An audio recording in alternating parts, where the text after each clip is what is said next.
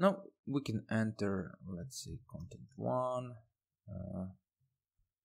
some content here, subscribe to us, I don't know, anything. You can put anything you want here. You can even add some HTML tags here, whatever you like. You can use this to add a subscription form at the bottom of the content. That would be something, let's say. So subscribe to us, and then you could paste a form.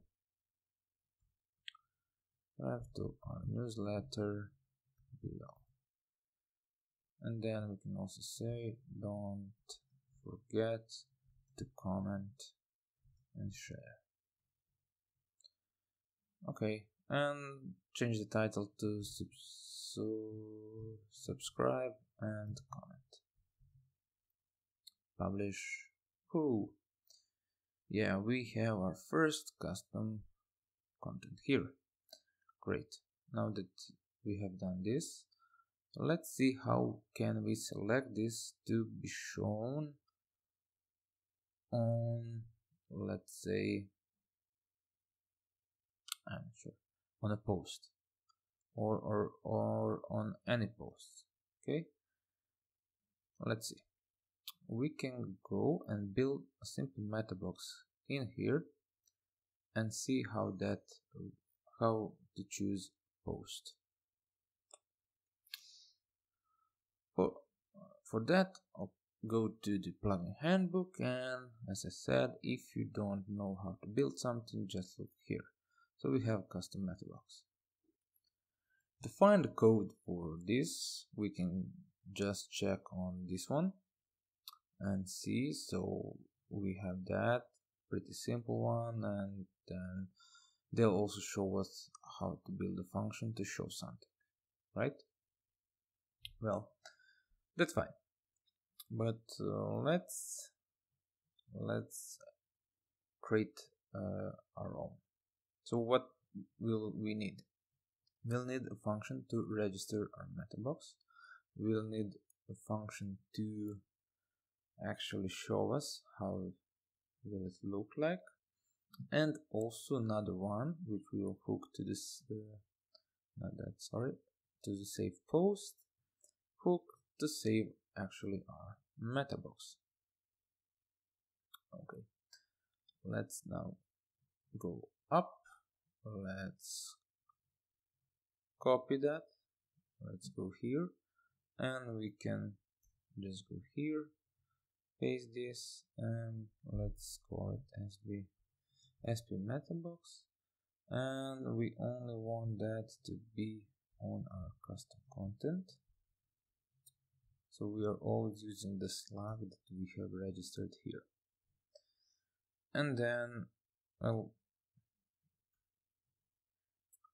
we can leave it as this and then use this. So this will be custom content Metabox, or we can actually use drop down.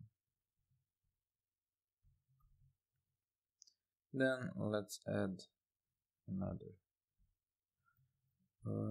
show option.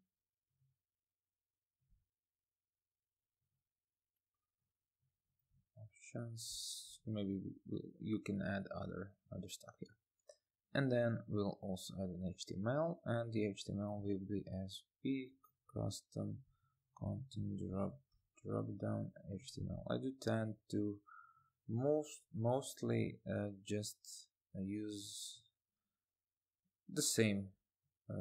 Let's add the SP here. Use the same ID for my function, and then just add the HTML at the end, and then let's define that HTML and also use that function here instead of this default one. Okay, just add some comments, registering Metaboxes. That's fine. We don't return anything. Whoops, like that. And then you can add here and just say, let's say HTML for our custom content dropdown. Again, it's void. Okay.